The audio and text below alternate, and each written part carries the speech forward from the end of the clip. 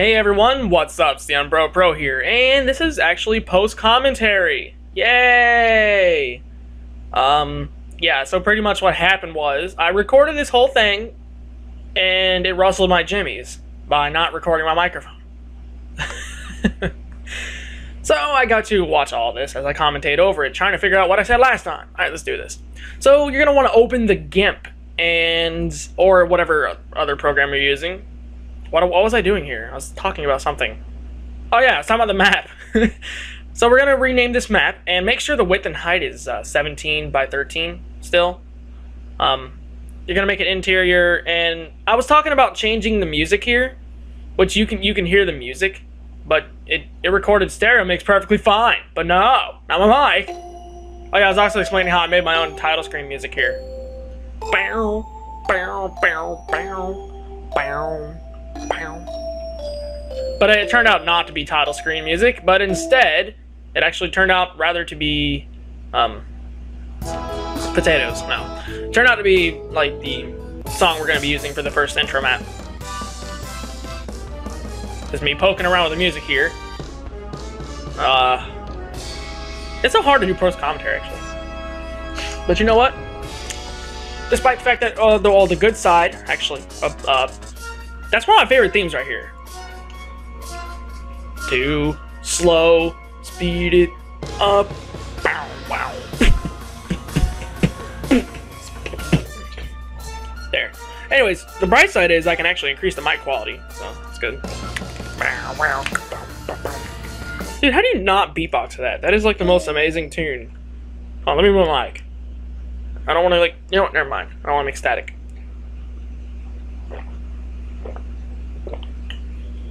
I got Gatorade for the win. So anyway, this is me changing the theme of the song. You can skip ahead if you want. Scene 2. Come on.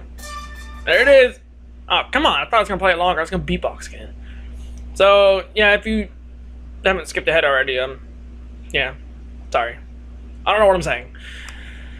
Now, you're going to want to... Wait, what? Why did I go back in here? Oh, I think that's when I was explaining the width and height. I don't even know my own ways. That is sad. Okay. Now, what was I talking about here? I was like babbling on about something, I bet. Oh yeah, that's right. I was indecisive on what roof I should be like using. Oh, that's right. You can either use the black thing or you can use the transparency square. But I use the black square. I was kind of going. I was going to go with the bluish roof thing. You see at the above the tile that I selected there. But potatoes. So yeah. Who doesn't like potatoes? What was I doing there? Oh my gosh. Okay, yes, I see. Craig, you can spin your mouse. That's awesome. Cool. Oh my gosh. Will you just, like, will you get on with the tutorial? Stop babbling. Oh my gosh. Oh yeah, here's the part where I do that. I kind of like go random with the design and the style. Okay, you know what? You guys can totally skip this if you want to. If you already know how to make a map, you can skip ahead to the part where I use the GIMP. Oh, I didn't notice that. I didn't even see that window popping up. What? Hide issues by host process. What? Is that on the recording? I think it is. I'm watching this in full screen. It should be in the recording. Oh my gosh. Norton, how long were you there? Oh, don't tell me. Oh, I was gonna say, don't tell me you stuck there for the whole recording and I didn't notice it. Alrighty. So after me babbling on about useless stuff, I tried to decide a wall, and I'm like, no. Then I'm like, ew, that doesn't look right. That doesn't look tasty at all. What? What? So then I was like, so well, Russell, my jimmies. Or I said something along those lines, and I decided to use the traditional wood style that everybody uses in every RPG game. Because everybody hates technology. Not really. But I don't know what I'm saying. You might want to ignore me. So yeah, I kind of designed some random stuff here. Later on during the episode, though, I do decide not to have like a little door at the bottom left corner, but rather instead to have it on the right. That opens up more opportunity for windows. You'll see what I mean later. I was explaining how it looked like somebody just had like a massive like amount of green diarrhea and just like splattered it everywhere. Okay, that came out worse than it did during the recording. Okay then. Yay for awkwardness. I was also explaining how some of those like are eye kills. Gatorade for the win.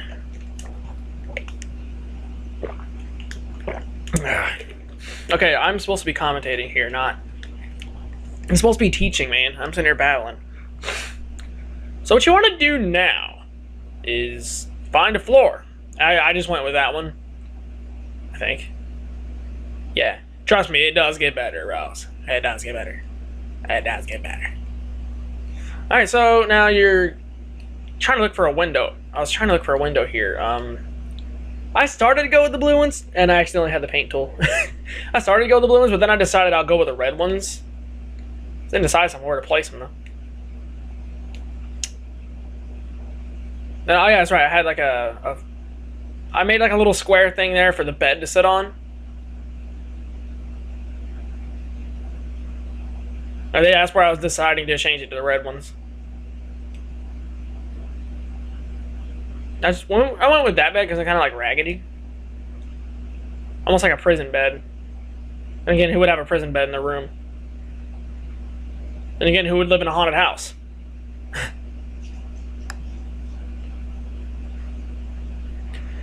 Now, I really don't have any plans on what The Awakening is going to be about.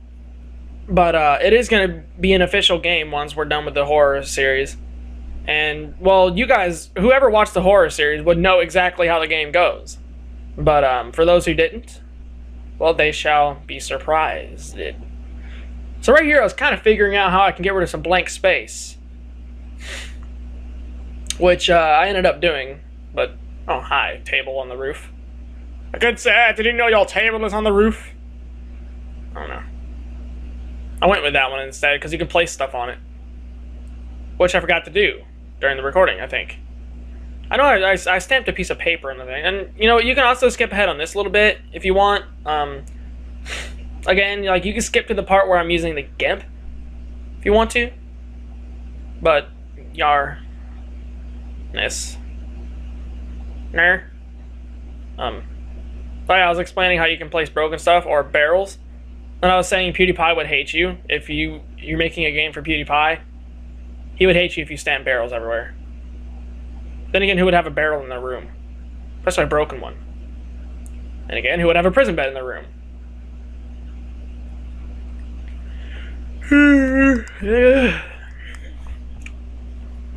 So here's me placing pictures everywhere.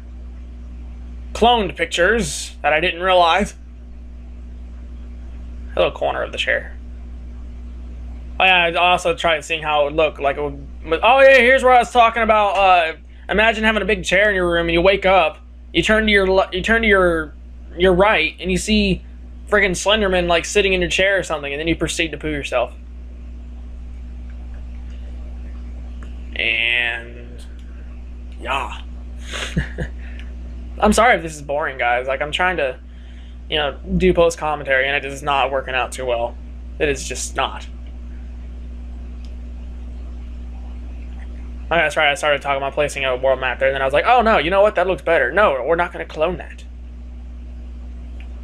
I stamped a mirror there, and then I was kind of debating whether where I should have the clock in the mirror. I ended up putting the clock there, or there. Where did I put it? I think I put it there, yeah. And I tried putting the mirror there, but that didn't look too right. Because I was like, wait, you can actually... Wait, what? What was I doing there? Why did I do that? Oh, that's right. I was like, you know what? You place that there, but then I was like, then again, why would a guy have like a girly mirror, like right there? And then I wish I knew. You know what? I wish we had some kind of super memory or something we can completely like repeat what we said, because then it wouldn't technically be post commentary, even though it would. So yeah, I put a bookshelf there, but I deleted it. I was wondering what that thing was. Like, I would... Oh, screensaver. No, you do not... No. Alright, Anywho... Not screensaver, the, thing. Yeah. So that's where I decided we're done working on the map, which I'm going to add stuff to the table later. And here's where I was talking about using the GIMP. I was talking about something. So subscribers, how's it been? I don't know. I was talking about something there. Oh yeah, okay. What you're gonna want to do is press print screen when you're you want to get a screenshot of your desktop while you're on RPG Maker. On your keyboard, there's a button that says print screen or PRTSCRN or something similar along those lines. Now what you want to do is you want to select all of your map. If you start from the top left corner there, you want to crop out your map by, and the width would be 544 by 416. This is why you want to make the map the default size, because it's exactly one screen. And later on I will be showing you guys a script thanks to one of my subscribers. And he actually has a video of him actually using shadows on a big town with that script. Alrighty. Yar. Armity. I don't know. So what we done here is we made a new layer and we painted it black. And I ended up making the transparency lower than 50, but for now you might want to do 50 for this part of the tutorial. You're going to want to select the ellipse tool, the circle thing, and drag a circle around your window areas or an oval-like shape. And I found this part to be interesting right here. So I go to resize it, right? And I'm like, oh, I clicked the wrong thing. Now, look at this. What? What is this thing? Where'd it come from? Giant eclipse. So anyways, what we're doing here is actually making invisible windows, pretty much. There's going to be windows there that create a light. Insert you don't say meme face here. What was I doing? I was talking about something. Oh yeah, you want to hold control and unselect the part of the eclipse that is on the wood. You'll see why here soon. Post commentary is really hard. So yeah, and the same thing with up top if you have it up top, but I didn't. You want to right click and go to select and go to feather, and you want to type in 12. It should have been more, but I ended up blurring it anyways. Go to by going to filters, blur, and Gaussian blur. Yeah, because you know potatoes. No, and type 25, and you see how it kind of creates like this giant blur. Now you have lighting for your room, which I'll show you how to import all that later. Now I dragged the opacity down. I was explaining right here how the lower your opacity, the brighter it is in the room, and the less the lights illuminate, or the windows illuminate. Whatever the light illuminates. Yeah, let's go with that. So I made a new layer under the shadows layer. But I was explaining something here. Oh yeah, I was explaining how to get in the same window mode I'm in by going to Windows, single window mode.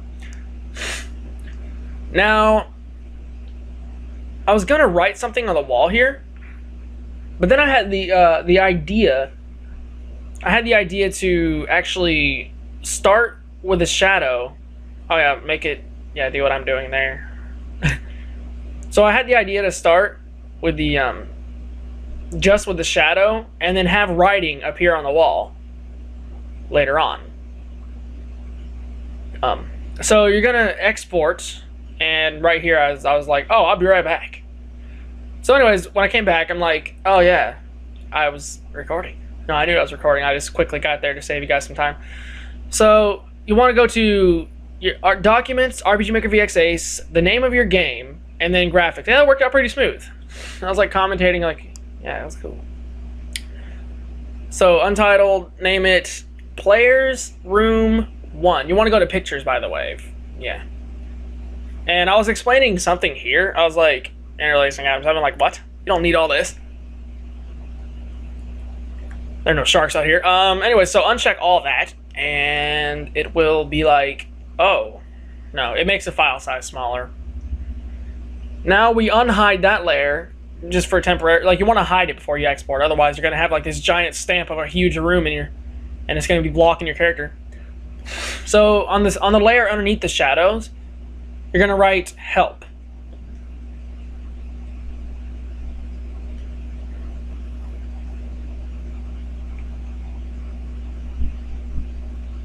That's gonna stamp there on the wall in the middle of a cutscene later on. I was explaining how, hey, you see it here? You don't say! No. Come here. Alright. Room 2. Name it 2 instead of 1. Same thing, but just 2 instead of 1. So so you want to go to events. You're going to want to make a new event, but make it a parallel process. So you're going to go to the tab 2, and you're going to go to show picture. Make the number 2 in case you want to, like, later on use other images. And I was kind of showing stuff here. Anyways, show player room 1, 0, 0, opacity is 2.5. You can also decrease that to change the lighting if you want, but then you'll also kind of change the transparency of your help text too if you potatoes. Right here you can do erase the event to stop it from processing. I think it automatically doesn't. Here we go.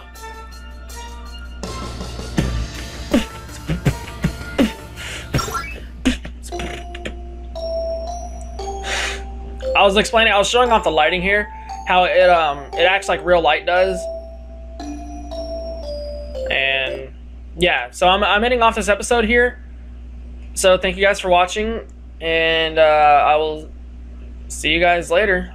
What was I talking about here? Oh yeah, see you guys later. Thanks for watching.